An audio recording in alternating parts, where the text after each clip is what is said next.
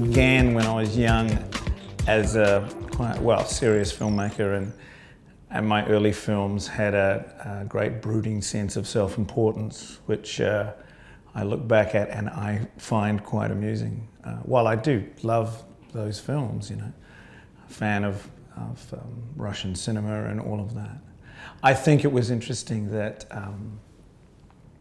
when I started in New Zealand, I wanted very much to be a feature film director, but began in music videos, and then from the success of that got into television commercials, which I really loved and enjoyed. And in fact, I loved the humour side of it and discovered that I had a sense of humour when it came to casting and performance and storytelling, which was, you know, the antithesis of what I thought I was. And I think in a way that perspective gave me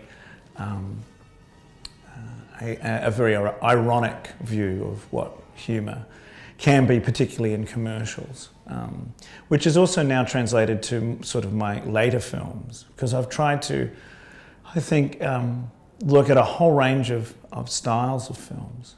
I certainly know that what I truly love as a filmmaker is personal films, and certainly from my point of view that's what I'm striving for. But I think that working with the best people in advertising, I think that applies as well, which is great. I think it's a brilliant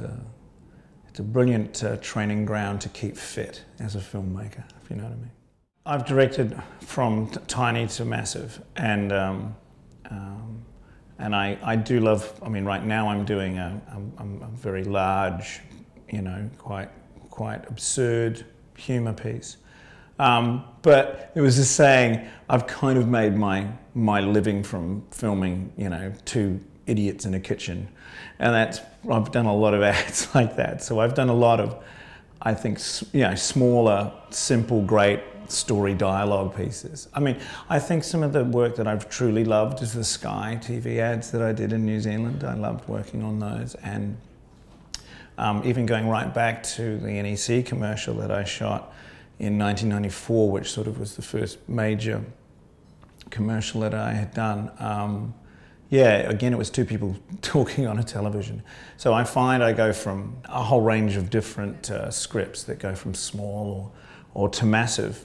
And I think the one thing that I've always done is been eclectic in my style, because I find while I have there's a unity to my sense of humour in a way, every script needs a different style and a different approach, I think. I think I've been lucky enough to work with some really great creatives. I think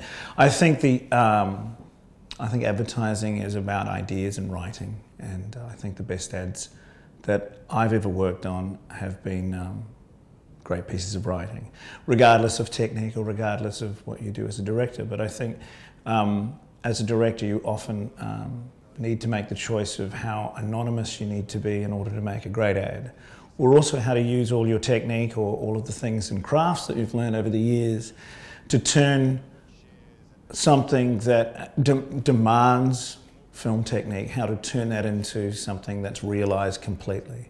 I think that is often, you know, it's often when do you show your technical skill, or when do you just sit back and go, that technical skill is going to get in the way.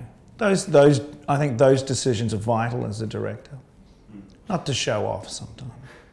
I didn't find it difficult. I mean, I think because also I grew up as a young boy at school seeing directors like Ridley Scott and Hugh Hudson and loving their work, knowing they came from commercials. And so in a way, I was quite excited to get involved in commercials, even though I was starting as a serious filmmaker. And I found that you know, a lot of the directors that go into movies go back to commercials, and I have done that.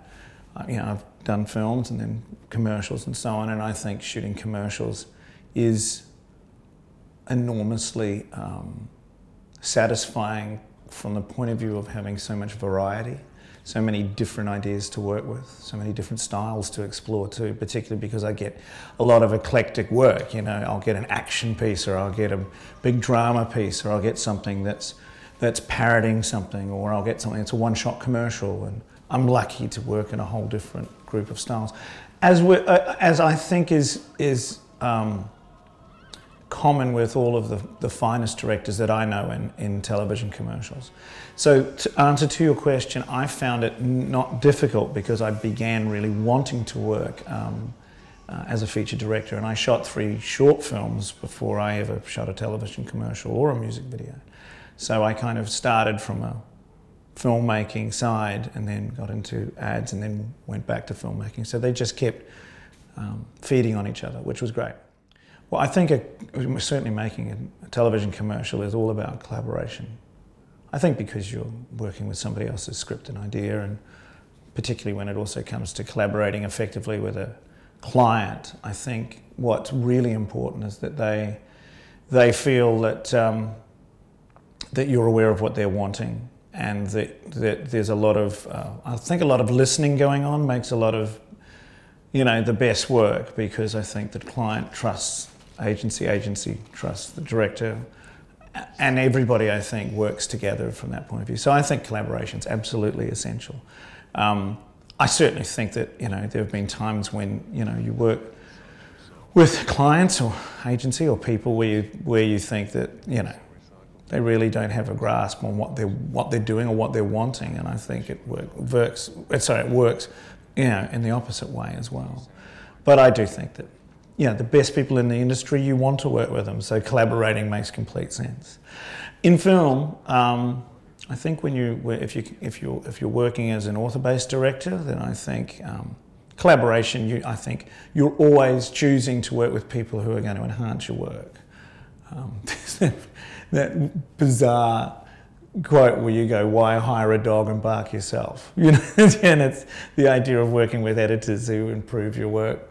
You know, directors of photography, writers, and of course actors. I love actors, and particularly performance has been the one thing that I've always loved doing, and I've always loved working with really good actors.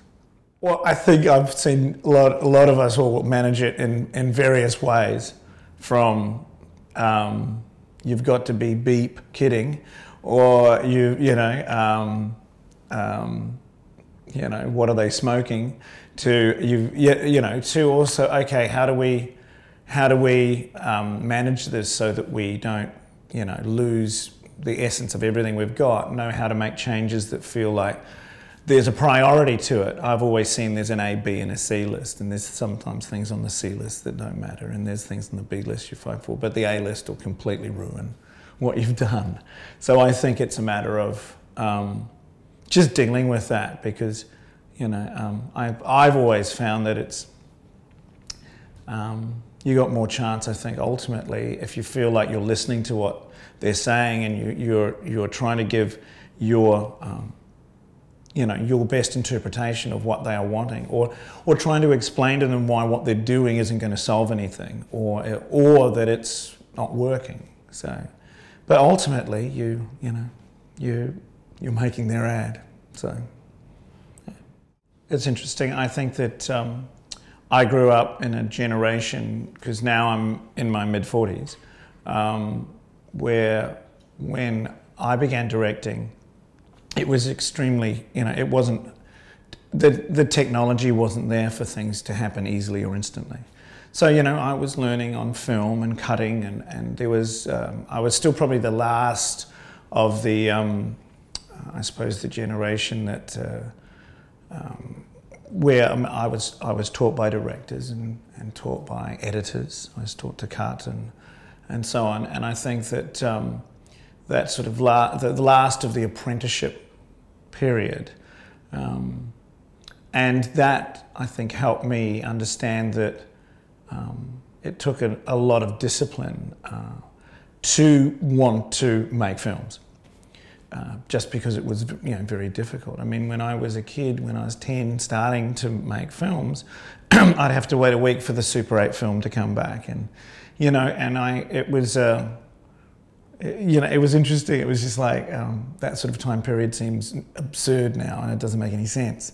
But I think also back then when I was making my first short films and doing my music videos, I mean, I was learning everything. There was no film school when I was a young filmmaker in New Zealand.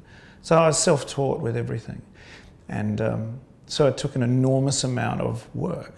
So I think for younger people in whatever area it is about at that age, putting in everything you can and as much effort as possible to learn the hard way, if you know what I mean, regardless of the technology, but really put in the time and the effort. That would be my advice.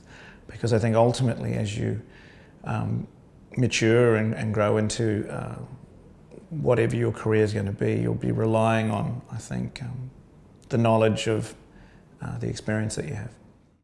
There seems to be so many different styles that are coming together and meshing together. There seems to be an overload of information that's coming in, so things are I suppose, having an impression for a shorter amount of time.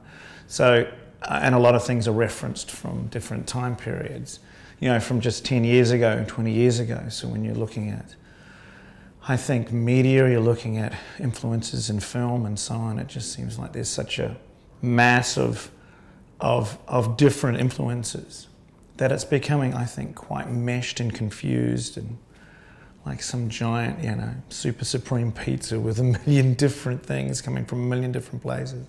And it's all happening so quickly and so fast. And in particular, it is borrowing from so many other areas that it kind of defines itself by being everything thrown together.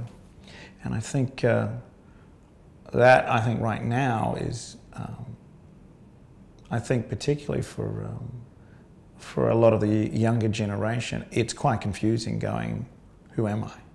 I've got a number of films that I've been developing and working on, some television, because television seems I think now it's becoming a lot of the best, a lot of the best film, if you could say, that's around is television. And I'm very interested in doing that, particularly in comedy. And I love ads, and I'm working, as hard as I can doing those as well. So just trying to keep doing the whole range of things, which is great.